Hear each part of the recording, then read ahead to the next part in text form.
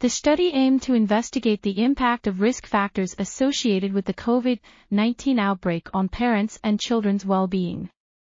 Parents of children aged 2 to 14 years completed an online survey reporting their home environment conditions, pandemic consequences, difficulties experienced due to quarantine, individual and parent-child dyadic stress, and children's emotional and behavioral problems.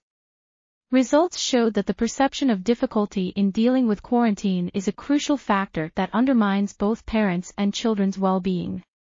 The study found that parents who reported more difficulties in dealing with quarantine show more stress, which increases children's problems. Living in a more at-risk area, the quality of the home environment, or the relation they have with the pandemic consequences do not affect families' well-being.